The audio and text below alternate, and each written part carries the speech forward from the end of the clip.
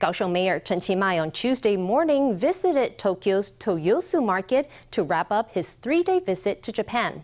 Chen says he wants to use the market as a blueprint for the renovations currently underway at the market at Qianzhen Fishing Port in Kaohsiung. He says he hopes the renovated market can become a multifunctional and modern tourism landmark for the city. Toyosu Market is known as Tokyo's kitchen and has been dubbed the biggest fish market in the world. It was originally located in the Tsukiji fish market and moved to its current spot in 2018. It focuses mainly on wholesale and thus tourists are not allowed to visit. In contrast with its previous location, the market is now in an enclosed space to better maintain a steady temperature to preserve the catch.